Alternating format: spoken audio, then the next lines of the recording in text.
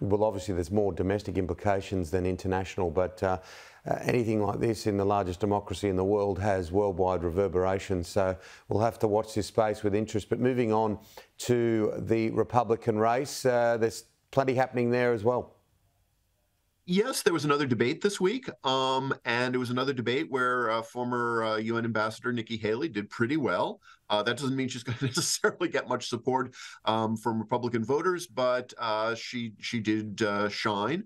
And you know, former President Trump was absent from the debate, which again worked to his advantage. I think showing the weak position that Republicans who oppose Trump are in. There just isn't a single candidate that they can unite behind, and none of the folks that were on the debate stage really shown enough to get a lot of support that they didn't already have.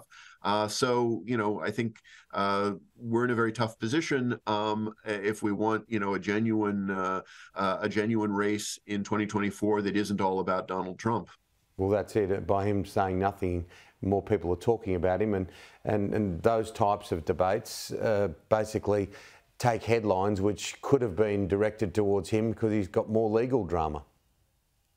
Absolutely. The sort of culture of lying that has characterized President Trump, former President Trump, and then the Trump Organization, I think was called out by a judge in New York State that showed pretty conclusively that President Trump either overvalued his properties when it was to his advantage to get a loan, or undervalued his properties when it was necessary to pay taxes, was a pattern, and that pattern could lead to President Trump losing his businesses in New York State, which is most of his real estate empire.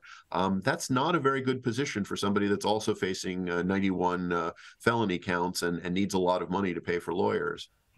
Overseas, just quickly to finish with, I think that Russian President Vladimir Putin thought that the war in Ukraine would last a matter of months. It's dragging on for a long, long time, and it doesn't seem to be finishing anytime soon. But Ukraine, with the arms that they're getting from the rest of the world, are hitting back.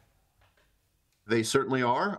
They've used this period of the summer, which is their strong period, to gain some small advantages on the ground. I think, though, we're going to go into another long winter of, you know, very, very minor changes on both sides, with Ukraine facing the challenge of holding on to the international support that have been so key to its successes so far. It's a tough position for Ukraine, but one that you know, President Zelensky has proved admirably strong at handling.